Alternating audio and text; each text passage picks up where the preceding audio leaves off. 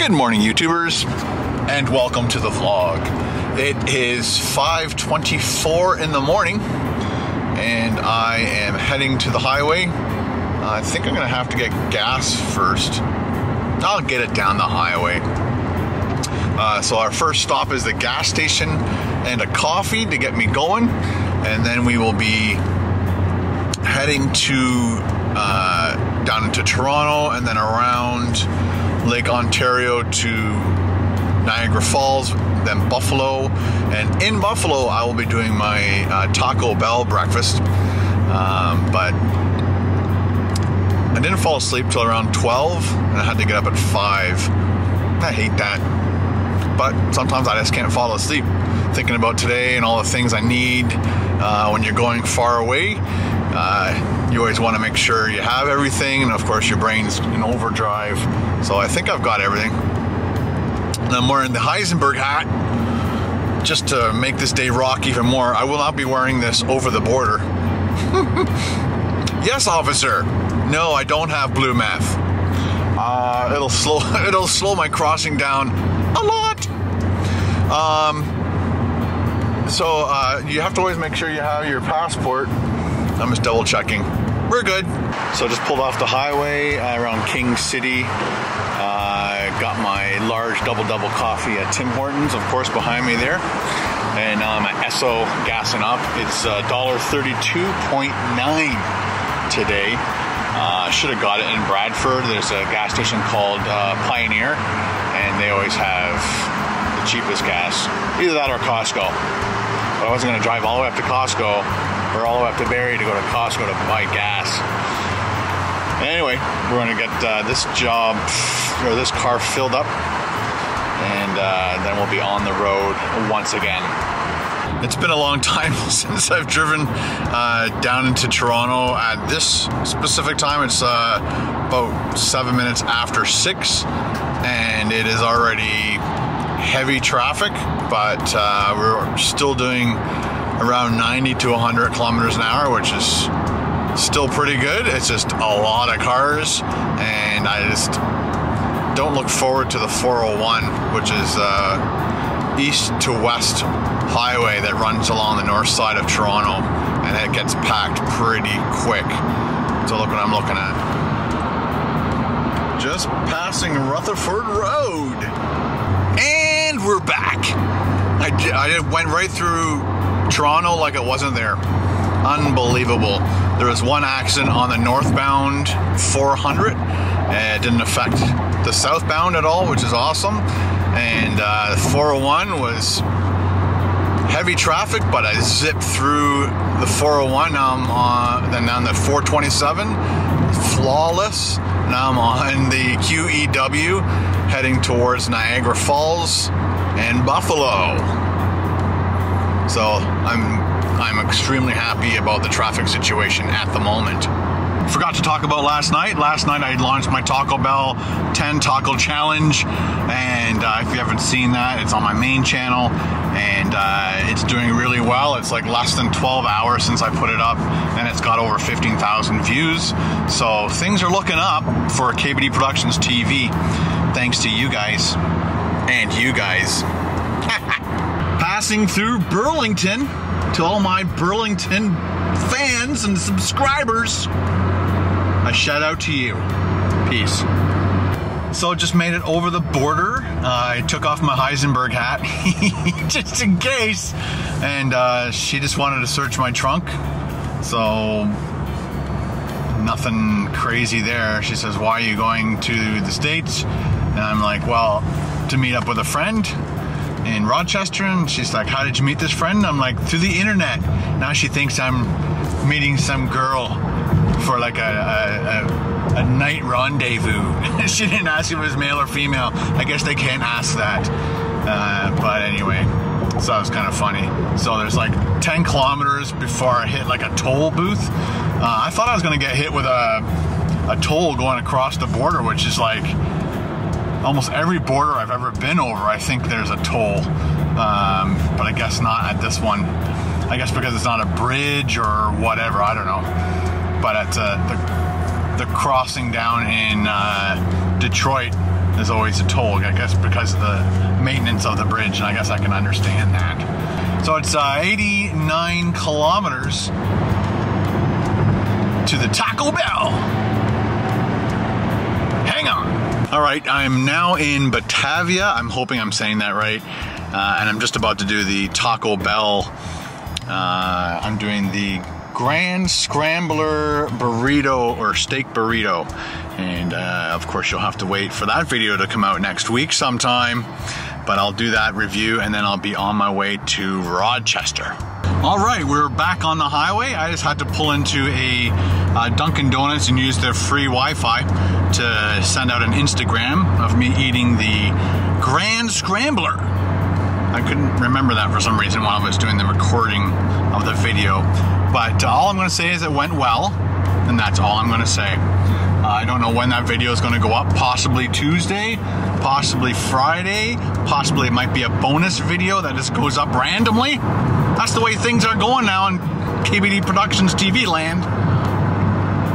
So we're on the highway, it's about 43 kilometers to Rochester. So it looks like I'm gonna get there pretty early. It's like 9:42 right now. So yeah, I'm gonna be getting there much earlier than normal. Maybe I could go for a nice long walk and work off this scrambler before I do the Blazing Wings challenge with JP. So I have arrived in Rochester and the Buffalo Wild Wings is just down the street here. I can't see, I'm on Jefferson Road and whatever. I'm in this huge Marshall's Plaza and I'm just looking for a food place to buy some food for the food bank. So I'm here at BJ's Wholesale and I'll see if I can get some food for the food bank. So it turns out you need a card to get into this place and buy stuff. You don't need a card to get in, but you need a card to buy things. So I guess it's like Costco kind of thing. Anyway, but they were very friendly and told me a couple other places I can go. So I'm heading over to Wegmans, I think it's called. See if I can get some food there. Now I'm at Wegmans and we're gonna grab some food and then I'll see if I can get some free Wi-Fi around here and see if I can contact JP and let him know that I'm in town, everything's good, and then we'll meet him at the Buffalo Wings. So I talked to a gentleman by the name of Ethan at the food bank, I think it's called Food Link, and I asked him, you know, what they need, and they said they need tuna and water, which is, they need a lot of protein things, so tuna and water, and also beans, low sodium. So I'm gonna get like, I don't know, 30 cans of this, and it depends on how much the beans cost, and then we'll finish up shopping here. So I got 20 cans of pork and beans, and he said he wanted beans, low sodium beans, but I couldn't find them anywhere. And then I got 32 cans of tuna. Let's go pay for it. Wegmans turned out to be awesome. The tuna was like 99 cents a can, about 32 cans of that, and 20 cans of the beans, and I think they were like 79 cents. So the prices here are awesome. It makes giving to charities, food banks and stuff much easier, and I can give more food. Now, while I was there, they had free Wi-Fi, which was awesome, because then I could send a message out to JP, and he in turn said, "What's your phone number?"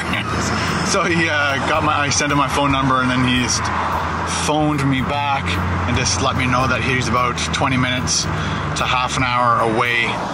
So now I'm going back to the Buffalo Wild Wings. And we'll talk to the manager and see if we can videotape inside the restaurant. I don't see why we can't. It'll be awesome. I'm pretty sure everything's going to be sweet. So I'm just outside Buffalo Wild Wings waiting for JP and Julia to show up.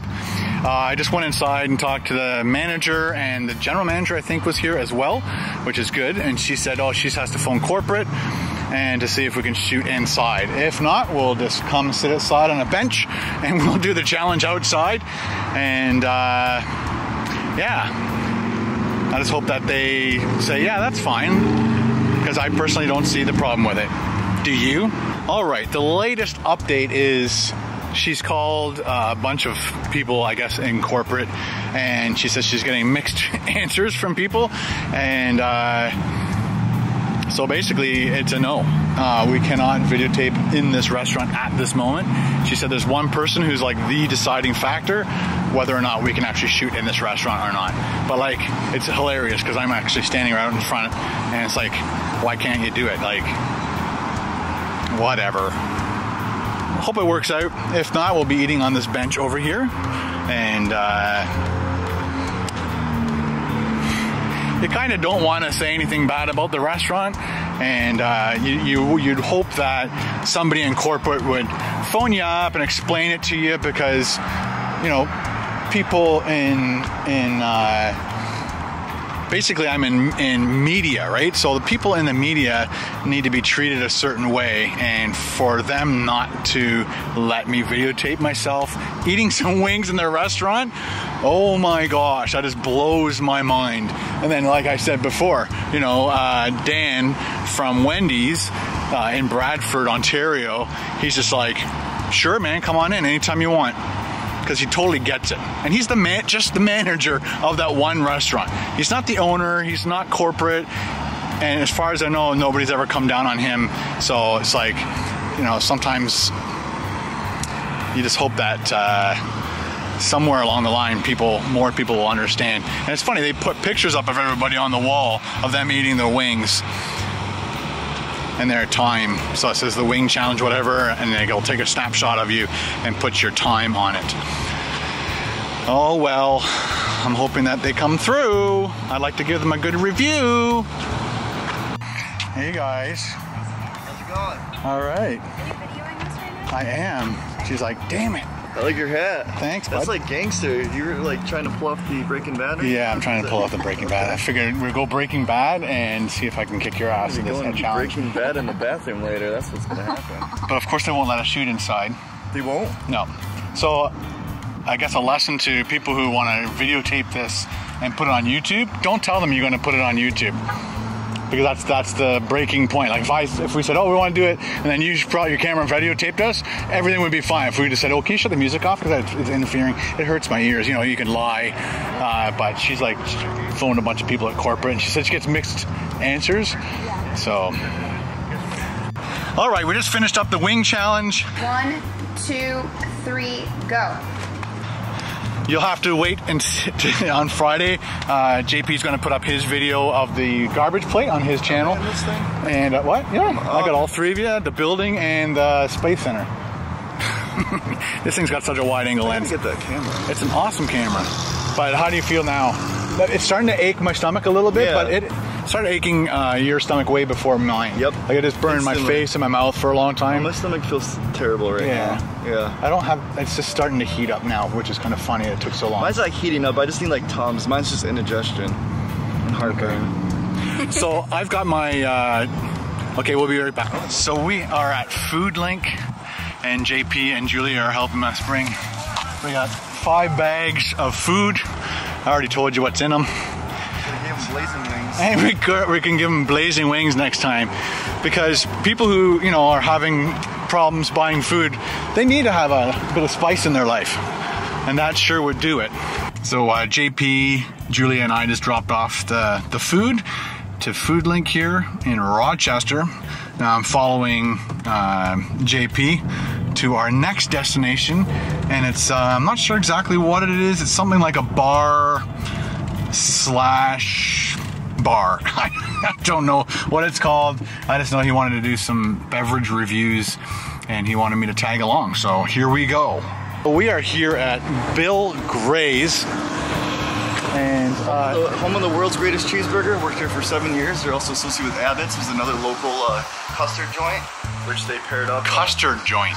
Yep, which is a fancy word for ice cream and with eggs made from for sure. egg base. I love custard. Yeah, it's delicious. Ever since the Teletubbies. And it's not your standard stuff that just comes out like in a little spiral star shape. This is like real fresh made custard scooped right out of a giant bin of awesomeness. Well, let's get some of that. Yeah. This should help with the stomach pains. I had the chocolate milkshake. What did you have? The almond chocolate ice cream. Almond chocolate Custard. ice cream. Custard. Or custard, right? Oh, George. Oh, Sorry. so JP obviously used to work here, and he's having a little bit of a class reunion. But the milkshake is like really thick, like crazy ice cream, soft ice cream. It has the same chocolate flavor as you know, ice cream truck vendors. That same exact chocolate taste, but this is definitely a go out and get it now type milkshake. I love this. This is very good. It's not too sweet. One of the things I don't like about Dairy Queen milkshakes is that, and I always keep forgetting to ask them when they make their milkshake to put half the amount of chocolate in, because whatever chocolate they use just is so thick, syrupy, sugary, sweet. It makes me kind of thirsty and kind of sick near the end of that size milkshake.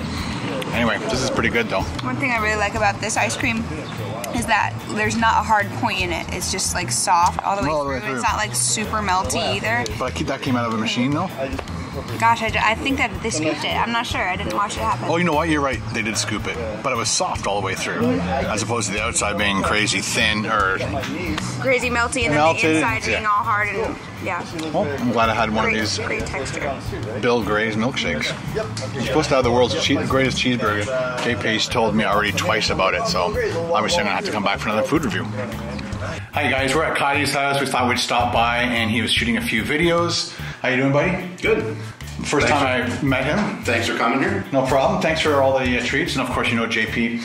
And we did 3 different reviews for his channel, and Dog Bite was one of them. And again, I had never tried any of these things, so again you'll have to check out his channel. I'll try to put, I guess, his channel in my, it's called Behind the Bar, but I'll put the link in the description of this video, and you guys can just go and check it out and say hi, say Ken sent you.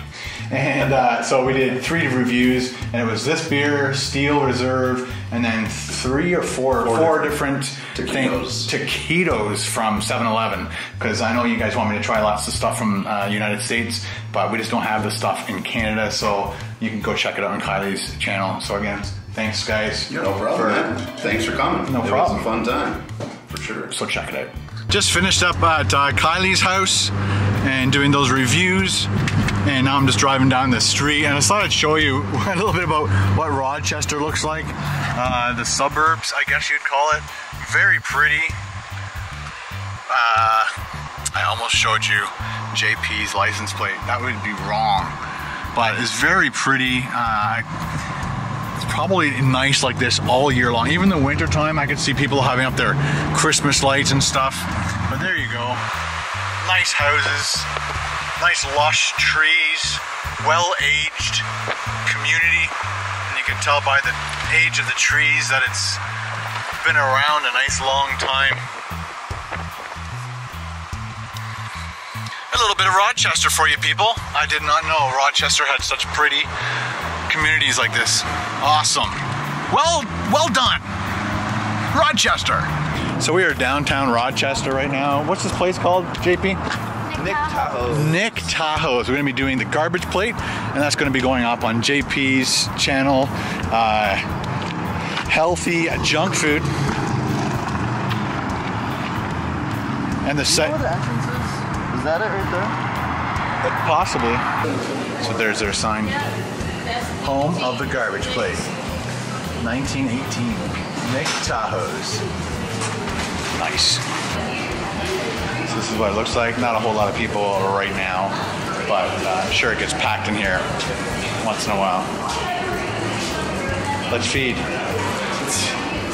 Well, just finished up with JP and Julia, and we are all done. Our videos, we just did the garbage plate. I couldn't finish mine, it was just too much food. And now I'm heading to the... I have to turn left in 200 meters, people. So I'll be right back. And we're back! Like I was saying, we just finished up with JP, heading to the hotel. I was thinking I was gonna grab a couple beers and start editing this up for you guys. Hopefully they have a really good internet. And hopefully you guys will be able to see this before 12 midnight tonight. Turn right. I have to turn right. See ya. Well, I made it to the hotel maybe about 2 hours ago, but I had to get the editing done as fast as possible. I talked to my wife on Skype, made a few phone calls, made a few texts, emails, looked at all those emails, and so now I'm wanted to show you quickly. I think that is a Ferrari. I'm so lucky. They delivered it early.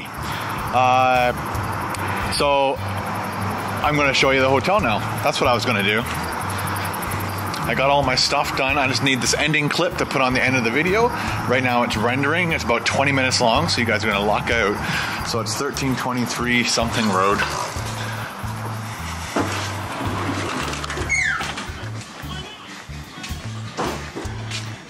Very nice facilities.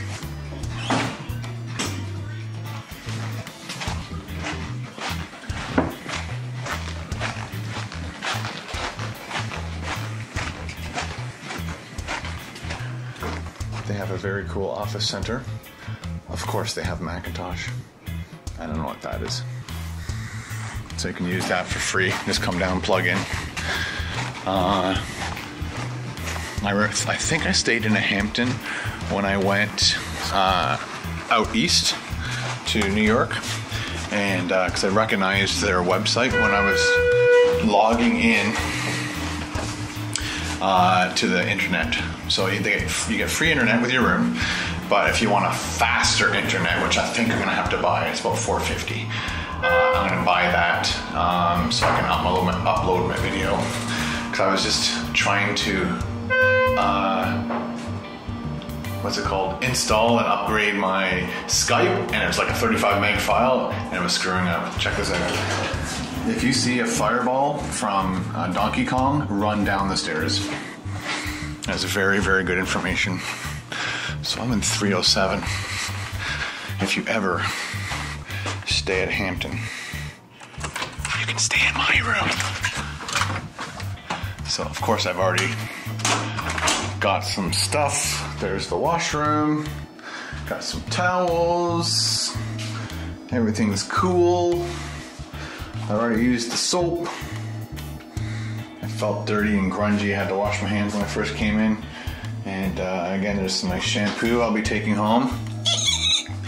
And of course the hair dryer. That's always handy.